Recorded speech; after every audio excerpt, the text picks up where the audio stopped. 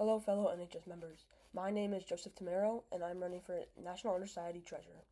I believe that I will be a great candidate for this position due to my great time management and organization skills. Also, I am very active around the community and extracurriculars within the school. This is shown by my involvement within 10 extracurriculars within my 3 years of the high school and my many volunteer hours. This allows me to be capable to answer mostly any question that my peers may have, and I believe this is important because any great officer should be able to be a role model and answer questions that their peers may have. And that is why I think I am a great candidate for NHS Treasurer.